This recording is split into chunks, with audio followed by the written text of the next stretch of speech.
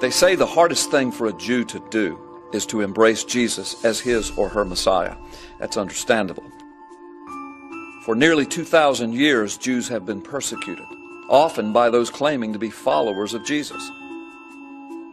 Since the first followers of Jesus were all Jews, the resentment has a long and tragic history. It stands to reason that if it is difficult for a Jew to embrace Jesus, it's even more difficult for a rabbi to do so. And that begs the question of how difficult it would be for the most revered rabbi in all of Israel to proclaim that the name of the Messiah is Yehoshua, the Hebrew version of Jesus.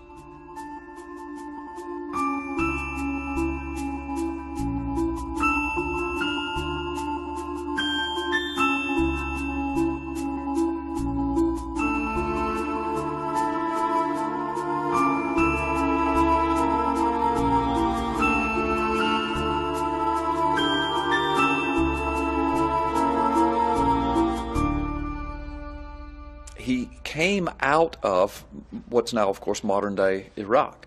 That's where he was raised as a young man. When he was 13 or 16, different accounts have a different age, but between 13 and 16, there was a rabbi very popular in the area in which he lived who pronounced a prophecy over this young boy who was already showing great interest in the study of Jewish scriptures and the mystical aspects of Kabbalah, very popular among certain sects of Jews.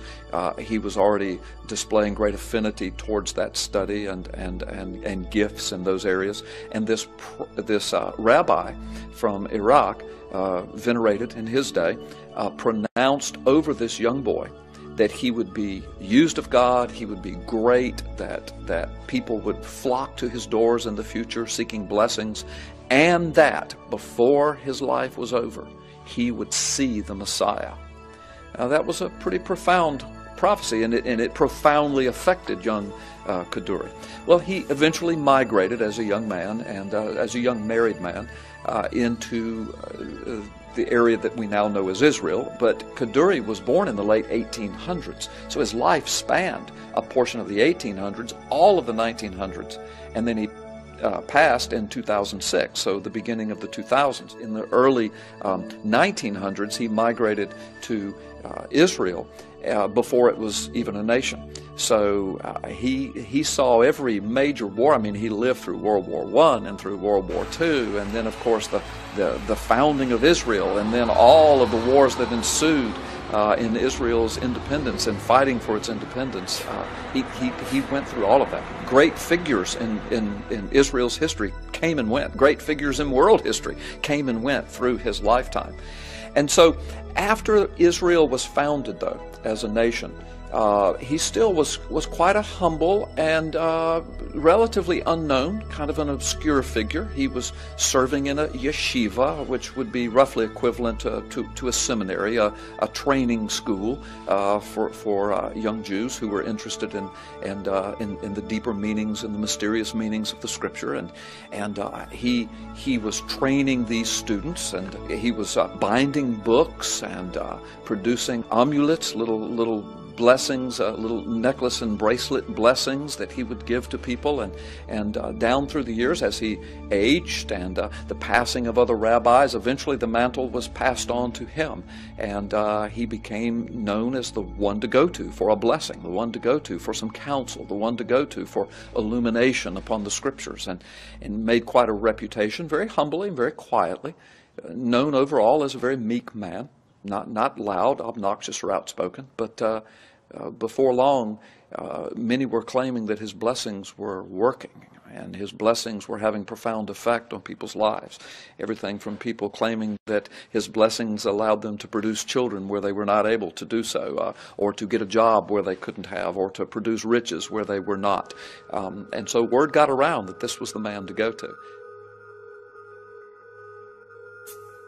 One of the amazing things about Kaduri is that he was said to have this fantastic photographic memory and a mind that was just a trap of information, and that people would bring a book for him to bind, and how much will you charge me? Well, I won't charge you anything if you will allow me to read it, to keep it for a while. And then he was reported to have read just volumes and volumes of books and studied them, and then the claim was that he would memorize them. I know for most of us that sounds incredulous, but often he was tested in that. People would ask him a question from a certain piece of literature.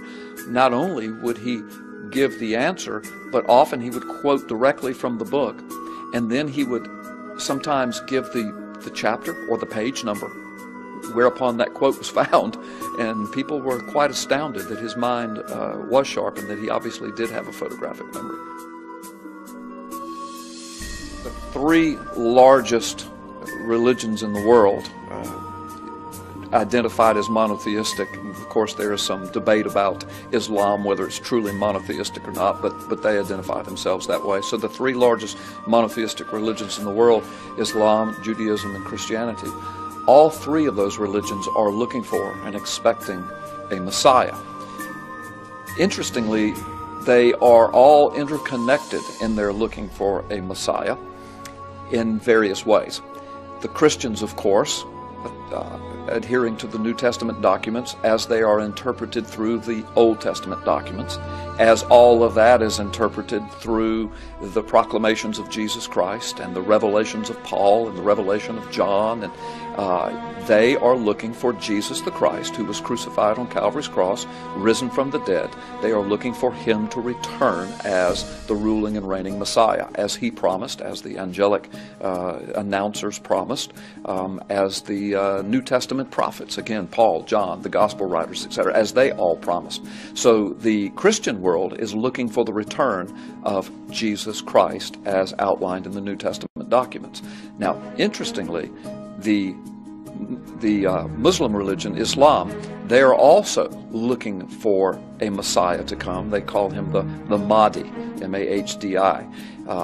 But the reason I say interestingly is because they fully expect and teach that Jesus, whom they claim as a prophet of Islam, they do not claim that Jesus was the Son of God. They do not claim that he had any deity about him, as the New Testament Christian scriptures would proclaim.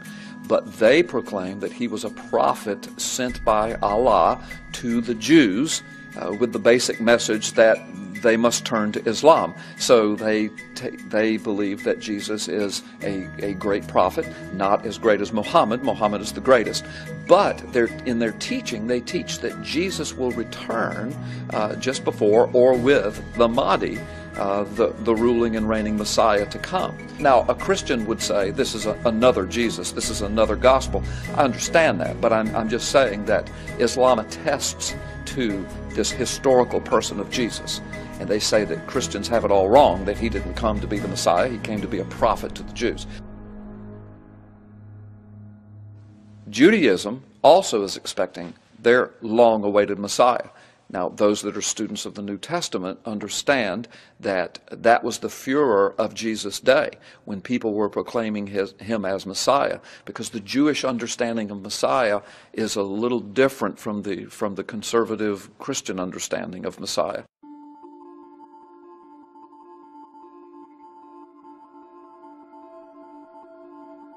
The Jewish people have longed for the Messiah for over 2,000 years, and especially since the destruction of the temple. They've longed for someone to deliver them, and the more calamity, the greater the longing. Yeshua, or Jesus, said that, you don't receive me, you'll receive others. And the fact is, in Jewish history, since the time of Jesus, there have been about 40 major, in some way, false messiahs who have been embraced in one form or another by rabbis and by segments of the Jewish people. There was actually a very famous figure, Bar Kokhba, who is known as a hero in Jewish history, but he was a false messiah. He was hailed as a messiah, and he led the Jewish people to really destruction.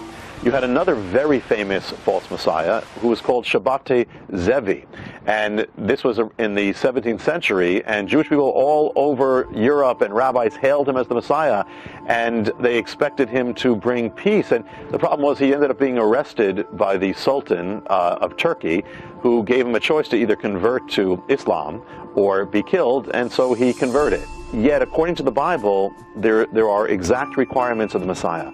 And again, only one fulfilled that. And according to Daniel, the Messiah had to come before the destruction of the temple. The temple was destroyed in 70 AD. So whoever the Messiah is, the Messiah of the Jewish people, the Jewish Messiah, he had to have come before the year 70 AD. And again, there's only one in human history who's even known around the world. Even his name means the Messiah. His first name, Yeshua, means salvation. Last name means Messiah. Who the entire world has centered on, our entire date system has divided over, and he just happens to be Jewish, and he just happened to have fulfilled all the prophecies of the dying Messiah of the Hebrew Scriptures, and that happens to be Yeshua, Jesus.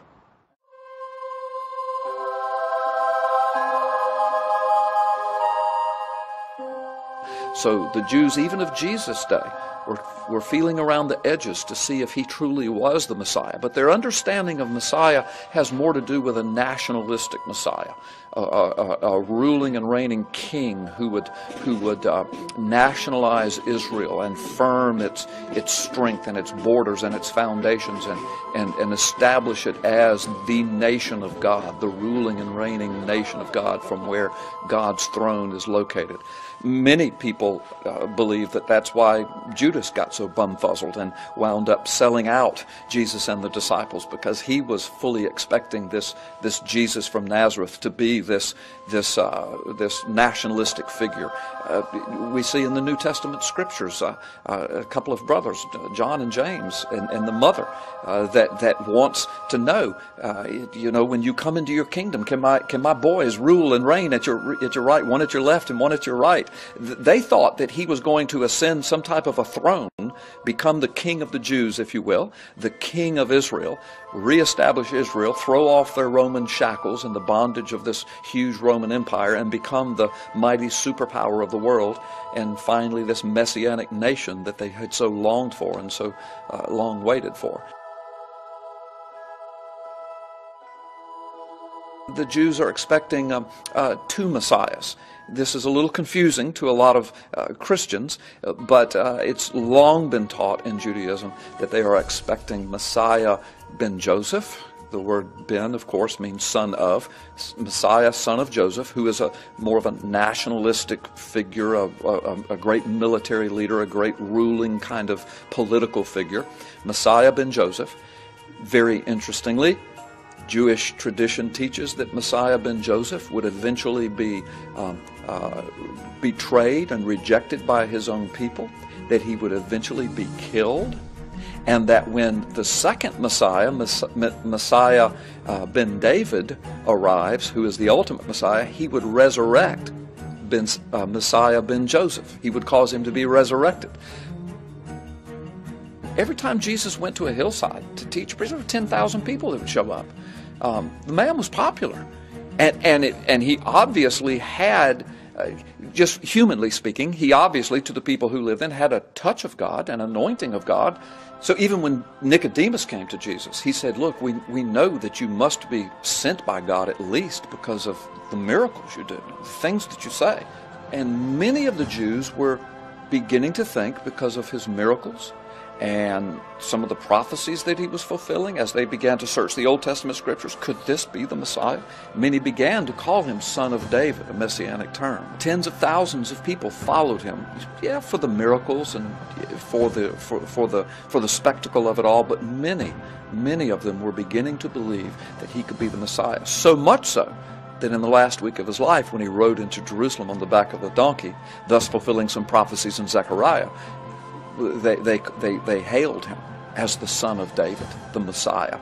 The Pharisees, the teachers of the law, went to Jesus, said, tell your disciples and tell the crowd to stop this. This is blasphemous for them to be identifying this man as the Messiah.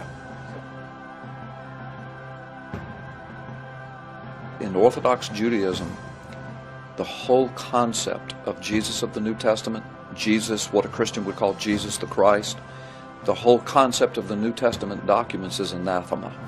The Orthodox Jew does not even recognize the historical Jesus, or if they do, they claim that Gentiles usurped his authority and projected onto him this figure of Messiahhood.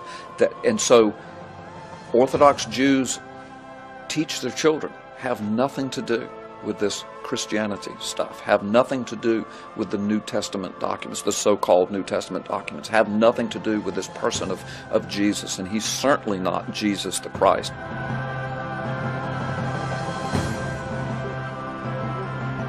There's really no greater conflict with faith than between a Jewish person and the figure of Jesus. We are taught from birth in some way that the one thing you can't believe in is Jesus. And so there are Jewish people who believe in Eastern meditation, that's fine. There are Jewish people who are atheists, that's fine. Agnostic, that's fine. But if you believe in this Jewish rabbi, that's the big stumbling block. I mean, for that reason alone, there must be something very powerful about Jesus.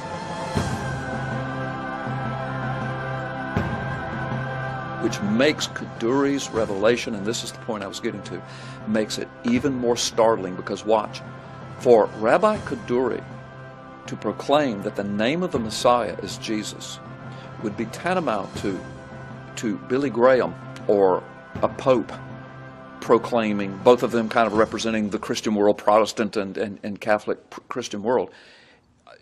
That would be tantamount to one of those great figures of Christianity proclaiming that the real Messiah was Mahdi.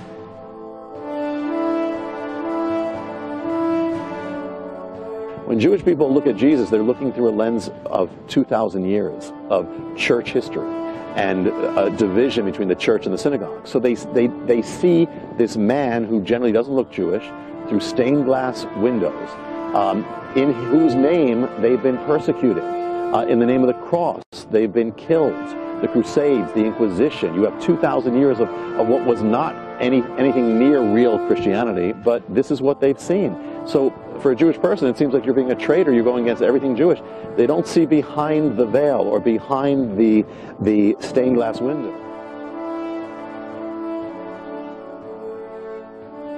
Well, in the 1990s, and Kaduri would have been an elderly man then, probably in his 90s, there was another rabbi who was well known in Israel and among the Jews.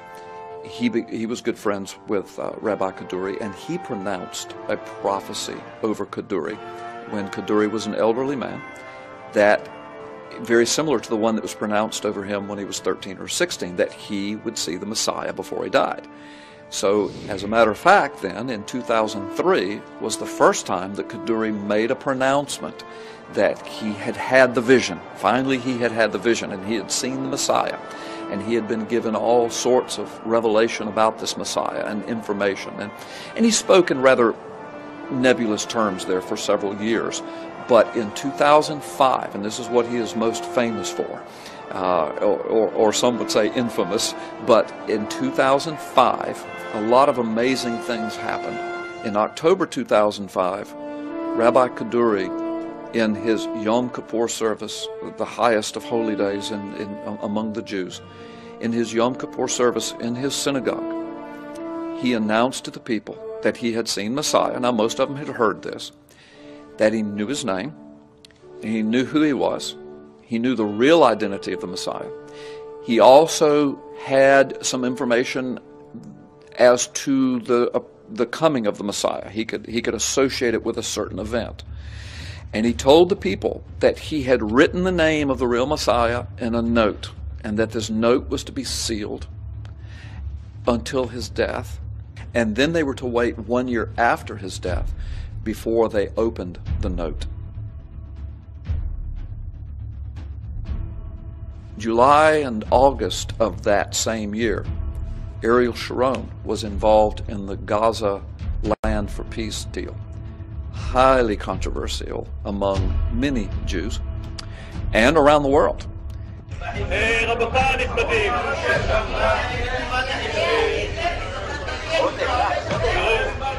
אני חושב שהמחשבות והרעיונות שאפשר להמשיך ולהחזיק תחת כיבוש, זה תחת כיבוש, אז אפשר לא לאהוב את המילה, אבל מה שקורה זה תחת כיבוש.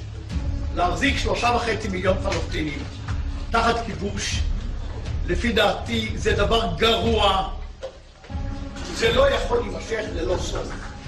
אתם רוצים להישאר תמיד בג'נין, בשכם, ברמאללה, בבית לחם, תמיד. אני לא חושב שהדבר הזה נכון. Conservative evangelical Christians do not believe that Israel should give up any land, and surprisingly, conservative evangelical Christians are some of the largest supporters of Zionism, this concept that Israel should be its own nation and have its own borders. So, when Ariel Sharon, who was there before Israel was a nation, he's fought and led as a general or a commander or a prime minister in every war that Israel's ever fought, this nationalistic hero known as the Lion of Israel, involved the nation of Israel and himself as the prime minister in this land giveaway of the Gaza Strip. There was a group of rabbis who practiced Kabbalah who pronounced a death curse, who performed a ritual. It's an ancient Kabbalistic ritual called the Pulsa Dinura. Hebrew, Aramaic, it means lashings of fire. The study of the Kabbalah says that it's a calling for the demonic or angelic forces to affect one's life and to bring suffering upon a person until they finally die. This group of Kabbalistic rabbis pronounced this Kabbalistic death curse over Ariel Sharon in August of 2005. Now remember, this is August of 2005. October, just a few months later, Kaduri is in his synagogue saying, I've seen the Messiah, I've written it in a note. But the other astounding thing that he said was, and I must tell you that the Messiah will not come until after Ariel Sharon's death. Now, there's no evidence that I was able to uncover that Rabbi Kaduri was involved in the Pulsa Dinura death curse. And he didn't even refer to that in his synagogue speech at Yom Kippur. But it's interesting that this was done, and it was in the news that Sharon had had this curse pronounced over him. And he was not the only Israeli leader in history to have this done to him. Within weeks, January, in the beginning of January, Ariel Sharon suffers a massive stroke and lapses into a coma. He has remained at Soroka University Medical Center in what everybody has described as a vegetative state since. But last week, when scientists showed Sharon pictures of his family, and they also had him listen to his son's voice, and they also employed tactile stimulation. They were touching him. They did all those things and tested him at the same time, and it showed his brain was processing the stimuli appropriately. Still, doctors then agreed that despite the comfort those results may offer to his family, he will almost certainly remain in the vegetative state forever. It's not like this is part of a recovery. To this day, at this filming, he is still in a coma, some 7 years later. Within weeks of Ariel Sharon lapsing into a coma, still in January 28th, Rabbi Kaduri is dead after a short bout with pneumonia. He's hospitalized. And so when all of these events began to unfold in a relatively short period of time, and then they remembered what Kaduri said and about his connection to Sharon, and then that he had written this note. It was supposed to be read within a year after his death. And then now he's dead within weeks of saying that. So now the world waited with bated breath for that year to pass. And the year passed. And on Kaduri's website, somebody in his organization, his webmaster, somebody posted, and this is when Israel Today ran the story that became so famous, showing a picture of the note, interpreting the note, interpreting the interpretation that was given to the note, interviewing Rabbi Kaduri's elderly son. His son was in his 80s, David Kaduri, and discovering that the note, of course written in Hebrew, but I'll speak it in English, the note, and I'm going to paraphrase, but the note proclaimed that there was an encryption process to knowing the name of the Messiah, and in effect there was a sentence, and the instructions in the note were to take the first letter of each of the words of that sentence. And when the first letter of each of the words of that sentence were taken and put together, it did form a distinctive Hebrew word.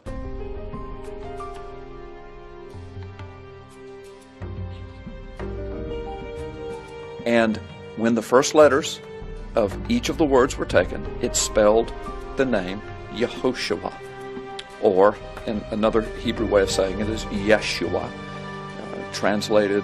So, speaking English now, this mysterious death note says the Messiah, his name is Jesus. And according to Kaduri's prophecy, Jesus will not come and set up his messiahship until Ariel Sharon has passed. And from that point forward, when that note was revealed, and that was the purported revelation of Yitzhak Kaduri, that's when the religious world was thrown into a furor and a fervor.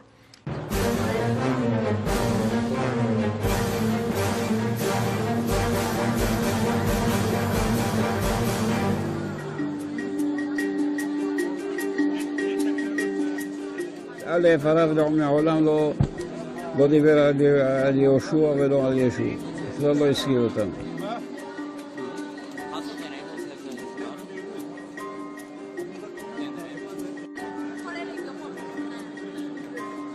הרב לא מסר שום מכתב קודם פטירתו, לא הודיע לפתוח או לא לפתוח, שום מכתב לא היה בשמו.